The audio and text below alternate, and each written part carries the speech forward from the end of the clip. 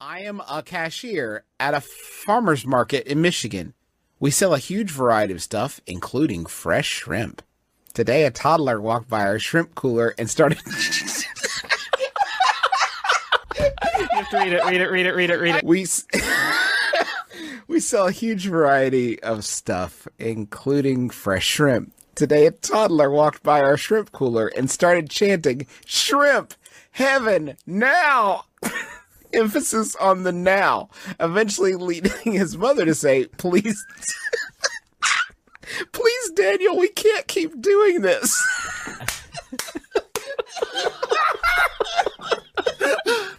What is shrimp heaven? Why does Daniel need it now?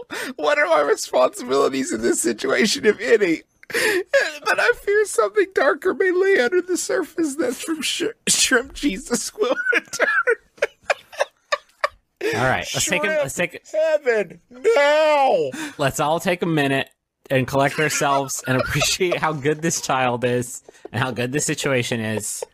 Shrimp heaven now